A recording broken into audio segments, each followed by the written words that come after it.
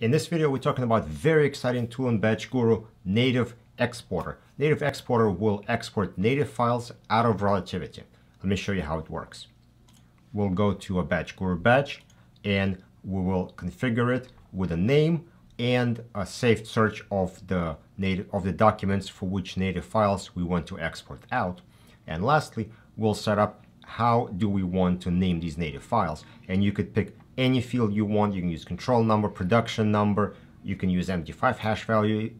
As long as that number is unique, it'll work just fine. Next, we're going to save this and we're going to run it.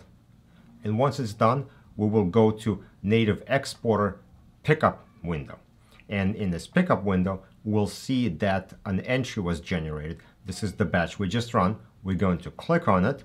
And now we're going to click on this zip file, which we'll click on open. And we'll see that we have a zip file that contains all the native files for all the documents in our saved search. So what are the uses for this tool? Well, as you see, we were able to do a native file export without using desktop client. We zipped everything up and put it into a pickup window. And what we can do is, once we put something in the pickup window, we can leave it there for future use. Another way to use this tool is for you to run an export and put your files in the pickup window. But then people who need those files can have access to just the pickup window part of BatchGuru, where they can go in and grab these files as needed. And what you would do is run the actual tool to generate the zip file and save it for them.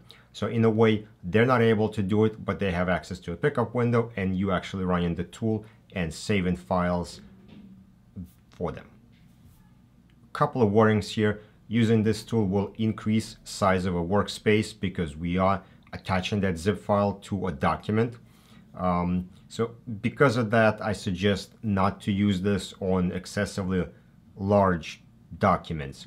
And it'll work fine for small exports and so on, but if you're going to export a large production, you definitely want to use desktop client or integration points.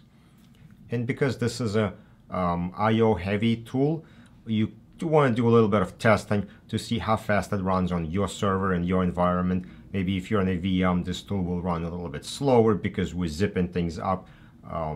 Again, just so you could set expectations for your users and for your environment, just so you know how long things should take.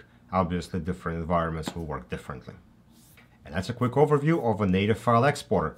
Thank you for watching.